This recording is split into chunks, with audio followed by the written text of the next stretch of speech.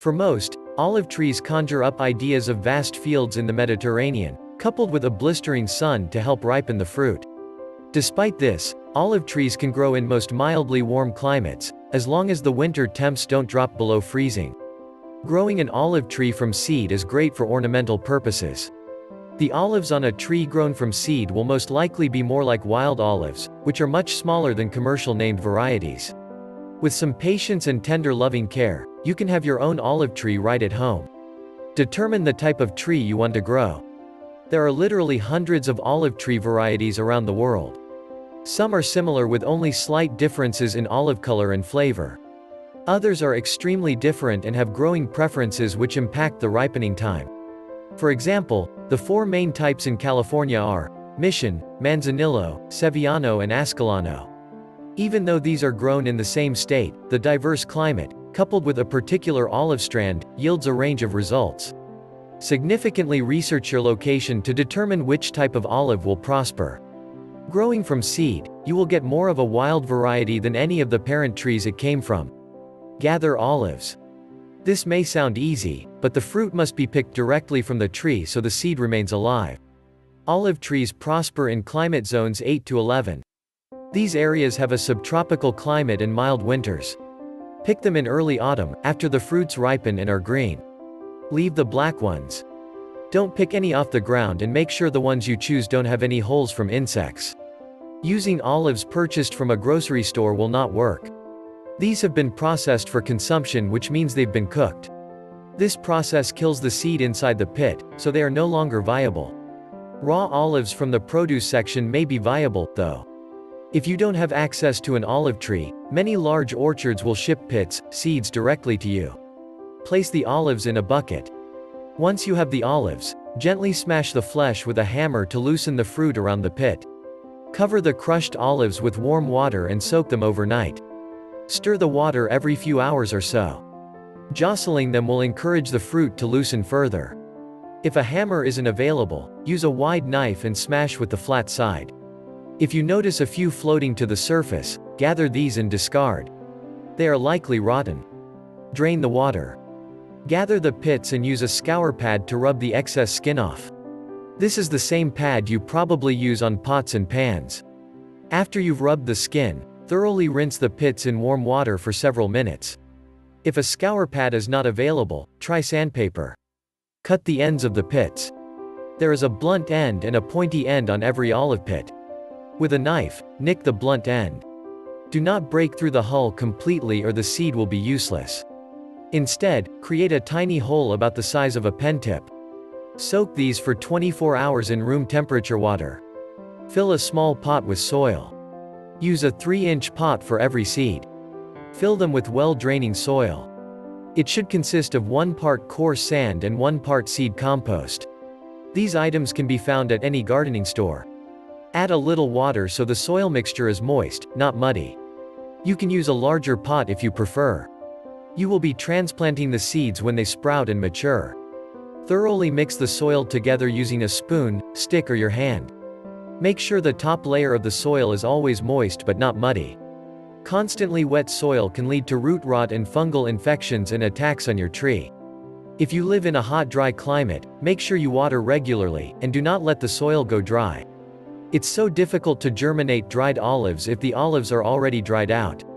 An olive seed takes approximately 40 days or longer to germinate, so keep the area watered and weeded while you wait.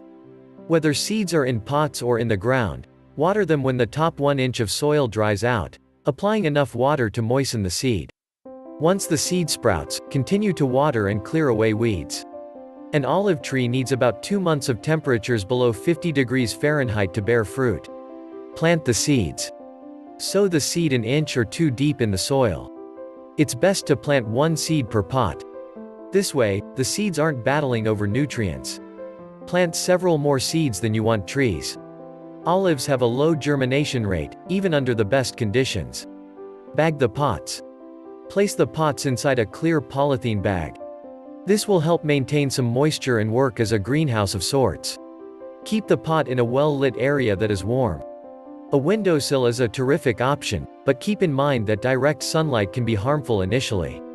If you use a bag, Place the pot in indirect sunlight. Instead of using a bag, place the pot inside a propagator if one is available. Expect germination within a month. Water the seeds. You will want to maintain constant moisture in the top 2 inches of the soil. You can check this by sticking your finger in the soil occasionally. Only water if the top 1/4 inch of the soil appears dry. Overwatering may create fungal and bacterial growth which will destroy the plant. Remove the pots from the bags once germination or sprouting begins. You can keep the pots in the windowsill or whatever warm area you've chosen until it's time to transplant the olive seedlings. Continue to water as normal. Plant in the fall. August to September is ideal for most areas. This will allow the tree to get settled in the soil before frosty temperatures hit. Wait until the seedling is about 18 inches tall though. Because frost damage is a huge concern for these plants, wait until spring if your area experiences temperatures below 30 degrees Fahrenheit, -1.1 degrees Celsius. Dig a hole. Choose a location that receives lots of direct sunlight to encourage an additional growth spurt. The hole will only need to be a few inches deep. A good rule of thumb is to make it a little deeper than the container the tree was initially grown in. You can use a small shovel or your hand to dig the hole. The good thing about olive trees is that they can tolerate most soil types. This includes rocky or sandy soil. The only requirement is that it must have good drainage or they will slowly decline and die due to too much moisture. Poorly drained soil conditions can lead to root disease such as verticillium wilt or phytophthora root rot. The area around the tree should never be muddy, just slightly moist. Plant the tree. Gently remove the tree, being cautious not to disturb the roots too much. Ensure the tree and the hole are well watered before planting. Place the tree in the hole, slightly higher than the ground and cover with 1 inch of soil from the area. Avoid using large amounts of organic soil mix, compost or fertilizer. This will create an artificial growing environment. You can start fertilizing the tree a year after planting if you are planting multiple trees. They need to be at least 3 feet apart, and up to 28 feet, 8.5 meters, for larger varieties. Otherwise, they will compete for nutrients in the surrounding soil. Water as normal. The same rules apply when watering the trees outdoors. Check the area around the tree for moisture and water when the top 1/4 inch is dry. Be sure not to overwater. Mother Nature will take over and the plant will flourish. Olive trees are quite tough, so they do not normally require any special care or watering during the colder months. However, if the climate in your area is very dry, water them as normal to maintain moisture in the upper levels of the soil. Expect fruit in 3 years. Remember that with hundreds of varieties, it's difficult to predict when the tree will begin producing fruit. Some, like Arbequina and Koroniki, will bear fruit around 3 years old. Others may take 5 to 12 years. Prune the tree. Olives grow very slowly, so don't require much pruning. However, you can remove dead, diseased or dying branches, and remove branches growing low on the trunk. You can also thin out branches to allow light to reach the center of the tree.